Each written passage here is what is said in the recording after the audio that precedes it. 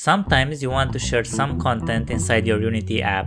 People don't want to open and search through your boring app every time someone shares them some very specific content you host. That's not how you make something viral. For a website, this is simple to make. You just share an URL, or even better, use a QR code. And that's easy. You can share a web app in whatever state you wish. Apps have a solution for this already though. Unity calls them Deeplinks and Apple calls them universal links, so chill. Apps are still great. In theory at least, Deeplinks are crazy simple. The documentation is clear about it. You have the URL stored inside application.absolute_URL. You also have an event raised once someone enters your app through a link. Every time your app is opened, you can check this. That was easy, but if all this was enough, I wouldn't make this video. I made it out of frustration. The frustration of having to do platform-specific stuff on both Android and iOS, and also having to build an actual website for this as well, as a backup in case the user doesn't have the app already installed. Let's start with Android, because Android should be easier, right?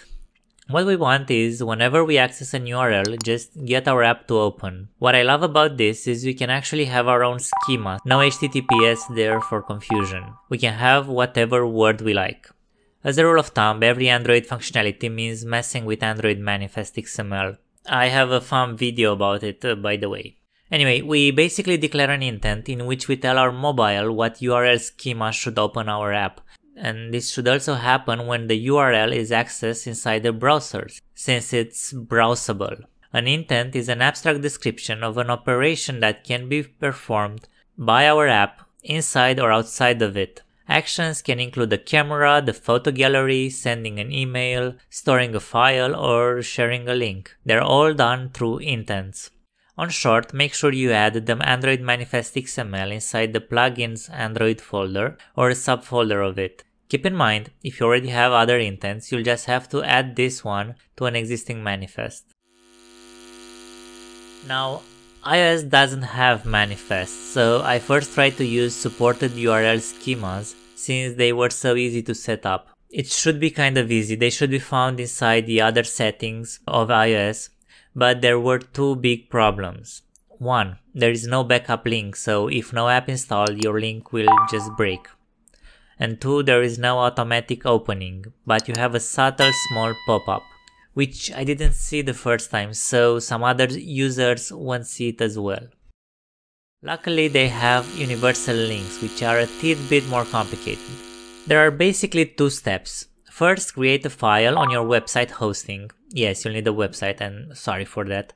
Named exactly Apple App Site Association. No typos. It looks like this, and make sure you put the theme ID correctly from your app store and the paths accordingly to the sub URL. We need to create this because your app will query this file. Apple doesn't want us to associate with just anyone's website, as it can be unsafe. Secondly, whenever we make the app build inside Xcode, we need to make sure we attach the entitlement for associated domains. That's Xcode's way of making the manifest stuff for us. Looks something like this: associated domains, app links, artlink app. This is worse than a manifest in a way, because we'll have to remember to add them every single time we make a build. But I got your back, don't worry. We can make a post-build script that adds the entitlements automatically. It's surprisingly readable thanks to Unity. Okay, so now we have the manifest ready for Android and the setup for iOS universal links. We even set up our web hosting to allow iOS to do its stuff. How do we make a backup in case someone doesn't have the app already installed? First is a bit simpler, providing you used HTTPS schema on Deeplinks. It's just to make a backup page where it says something like "Oops, no app installed," and put two buttons towards your app store and on that exact link. The second one, and the more fancy way, is to allow an intermediary page to redirect towards the app, but if no redirection is made for like 2 seconds, then automatically open the app stores. except the fact that Chrome doesn't allow redirections without a previous page interaction. So you'll need to put something like a big open app button that does this exact same thing. Honestly, I prefer no button here, but that's how you can actually have a working happy flow somehow. I'm not sure this is the best flow, it's just the best thing I found for my use case, so if you have any better suggestions, please help with a comment, any link, everything is helpful, and yeah, see you next time. Thank you.